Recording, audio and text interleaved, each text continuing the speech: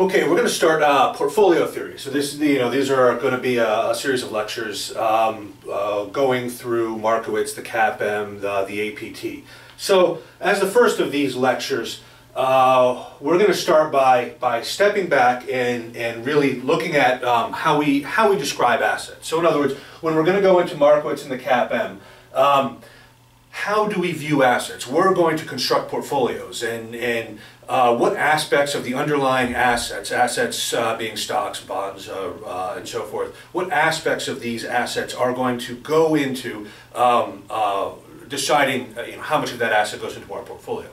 So the first thing now, this is skipping ahead a little bit. We're going to talk about Markowitz and CAPM in the future. However, what we should take note of at this point is that the CAPM assumes Markowitz. So everything in the assumptions of the CAPM are the assumptions of Markowitz with some additional assumptions. So in Markowitz, all investors are mean variance optimizers. So what that means is investors, and this is all investors only care about the mean and the variance, the first two moments of the probability density function. So the first thing to consider is when we look at an asset, we describe that asset by its probability density function. That's how, and its joint probability density function, how it relates to other assets, and that's going to be particularly important. So this is how we describe it. So when we say that they're mean variance optimizers, we're saying investors only care about the first two moments of that probability density function. So in other words, they care about the mean, the variance. They don't care about higher moments that we're going to talk briefly about, skewness and kurtosis and so forth. So in other words, this is consistent with investors having something like quadratic utility. So and we're going to talk about this in later lectures. But for example, investors may have a utility function that looks like something minus 1/2 a sigma squared. So in other words, they like return and they penalize whatever the utility penalizes high variance, right? So Markowitz assumes something like this, that the investors are mean variance optimizers, which is consistent with the utility function like this.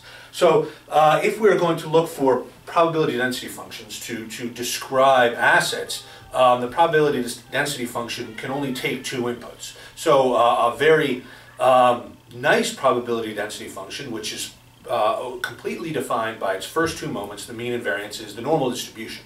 So in other words, very often we just assume that assets, for whatever our asset, asset 1, x1 is distributed normally with some mean and some variance.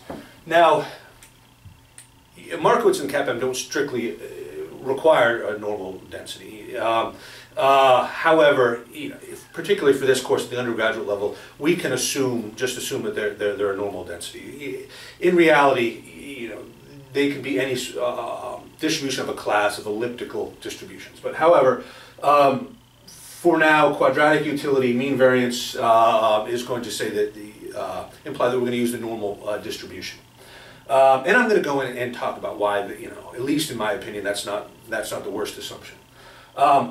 So now, once we assume this again, this says a lot. Now, there's some reasons why we like the normal distribution. So why we may use the normal distribution.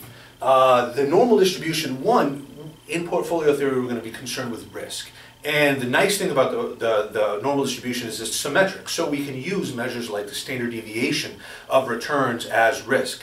The idea here is because when we talk about risk, we're talking about the probability of loss. And if the normal distribution is nice and symmetric like that, then deviations below the mean, right? Deviations here below the mean look the same as deviations above the mean. So I can use the standard deviation, and I think I'll probably talk a little bit more about this in future lectures. But when you take the standard deviation, in a sample standard deviation, you're taking the return at time. Maybe I should use R for return. You're taking the return at time t minus and you're squaring it. So this is what's going into the variance in the standard deviation calculation. So it's the variance is the average square deviation from the mean, and the standard deviation is the positive square root of that. So in other words, we lose which of these returns are positive deviations from the mean and which of these returns are negative deviations from the mean. And that's fine, so long as the positive deviations look exactly like the negative deviations look exactly like the positive deviations. However, if the distribution is instead skewed like that, then the positive deviations don't look anything like the negative deviations, and standard deviation makes less sense as a measure of risk. So one thing is, it naturally follows to use standard deviation as a measure of risk once we make the assumption of a normal distribution.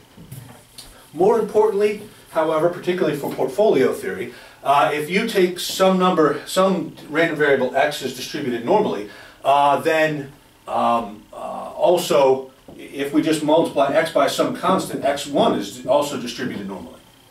And let me call the constants. I might call the constants. Some texts will call them omega. I'm just going to call them w for weights. But if w is some constant, then w times x1 is also normally distributed. And importantly, I'll just put that as weight 1. If w1 times x1 plus w2 times x2, this is also normally distributed. So the idea, and this is going to be important when we construct portfolios, if I have two normally distributed assets, and I multiply each by a constant, like a weight, I put 60% of my portfolio on this asset, 40% of my portfolio on this asset, then my portfolio is also normally distributed. So the nice thing about the normal distribution, the really nice thing when we're constructing portfolios, is that the portfolios we then construct will be normally distributed. So we stay in the same distribution. So that's a really nice aspect of the normal distribution.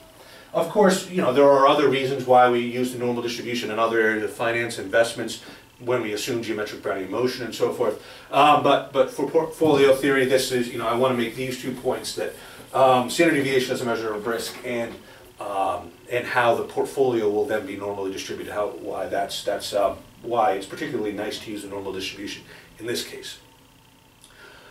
So the first question here is, how bad is that assumption?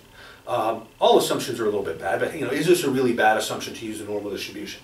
Like I said, what we are doing when we assume this is we assume all other higher moments are the same, right? So what we're assuming is skewness is 0 and for every asset, and the kurtosis is 3 for every asset. So what that means is the third moment. Now keep in mind, when we go to the second moment, we're squaring the deviations from the mean, so we lose the sign. When we go to the third moment, a negative number to the third power is a negative number. So skewness treats positive and negative deviations from the mean separately. So in the calculation of skewness, you have this raised to the third power. So what we have here is, this might be a negatively skewed distribution, right? And this would be a positively skewed distribution like that. So in other words, what we're saying is we don't have distributions like this when we make that normal assumption. Now, we in fact absolutely do find distributions like this when we look at how stocks and how bonds behave. There's also been research that has shown, of course, you might like this, you might like the positive skewness, and there's been research that shows certain classes of investors will actively search out positively skewed assets. Of course, we don't like these negatively skewed assets. We don't like this long tail there. And then again, the problem with that long tail is if you're using a measure like the standard deviation, you're averaging over these positive deviations and these negative deviations, where in this case, you really only want to average over these negative deviations, right? So I want to get rid of these in my risk calculation. I want to average over these deviations.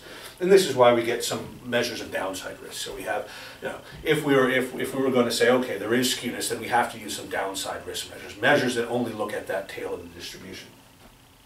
Now,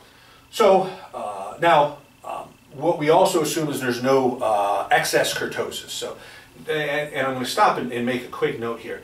Kurtosis is going to be the fourth moment of the distribution. The kurtosis of the normal distribution is 3. So a lot of people will use kurtosis interchangeably with excess kurtosis, and a lot of software will. So if you use some software to calculate kurtosis, look at that calculation. So if you do it in R and Excel and so forth, look at that calculation to see if it returns excess kurtosis or just kurtosis. So the kurtosis of the normal distribution is 3. And with the kurtosis measures, You've probably heard the term. It measures the tendency for there to be outliers. Right? Kurtosis is going to be the fourth moment. So we have the deviation from the mean to the fourth power, which means we lose negative deviations are again positive, positive deviations are again positive. So in other words, we lose the sign of the deviation. So it's going to measure the propensity for outliers, or often said it's the fatness of the tails. So and what we do find is yes, stocks generally do have fat tails. So when we make this assumption, we're assuming no skewness and then no excess kurtosis. The tails aren't fat. Now I've under this video in the comment or in the description, I put a link to an interactive web application where you can input a stock and you can see the normal distribution. The app will calculate the mean and variance and plot the normal distribution and plot an empirical distribution. The empirical distribution is like a histogram. It's just what actually happened over one period of history. And often you're going to see that, and then it'll do a t-test. It'll do tests for skewness and kurtosis.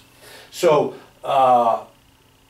and what you're going to often find is yes, we find skewness. Yes, we find kurtosis. So they are skewed. Now, so you can take a look at that. Now the question is, how bad of assumption is this? Well, getting back to what we're going to use this for, we're going to use this and plug it into Markowitz and the CAPM. So we have to describe. So we're going to say this is the mean, and this is and generally when we're using Markowitz, we're going to calculate the variance by all the covariances of the asset with all the other assets. We're going to plug in, this is the mean and this is the covariance between this asset and all other assets. And we could use, there's two things we have to do here. Now, Markowitz assumes we know the mean and the covariance.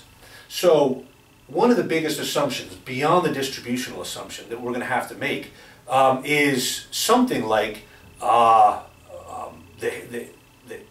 history, the future is like history. This is not a good assumption, and really you shouldn't make it. But the idea is we need to plug some parameters. So let's say we know that this is a drawback to the normal distribution, but we're going to use a normal distribution. So if we're going to use a normal distribution of Markowitz, we're going to have to plug in mean and covariance parameters. And how do we get those? So what I'm trying to get at is a far worse assumption than normal distribution is whatever assumption we have to make to get those parameters. So in other words, what we're supposed to do is we're supposed to forecast the parameters. The obvious drawback there is we're really bad at forecasting the future. So any forecast in the future is probably going to be not accurate. We could also use history. Of course, then there's a big assumption that the future is like the past, and that is a bad assumption. There's also a really bad assumption about using historical parameters. So I could estimate the mean and I can estimate the historical covariances, but the problem is Markowitz is going to be really sensitive to those parameters. So, and then there's a distribution around those. So there's a mean with some probability that the mean is in this interval, and similarly with the variance. So in other words, you can move the mean around in that a reasonable confidence interval and move that covariance in a reasonable confidence interval, and you'll see the outputs of Markowitz change dramatically. So what I'd say, and at least this is a little bit of my opinion, is I wouldn't get too bogged down. You can look at that app and see how bad the normal distribution is. One case I'd make is if you averaged over a lot of different time periods where you looked at the sort of empirical distribution of what has actually happened, it begins to look more normal. Whereas if you look over one snapshot of a period, then it can look very abnormal. Also, the smaller the stock and can have more non-normal distribution. But if you're looking at a big stock and a portfolio and you look at it over a long period of time, generally the normal distribution isn't bad.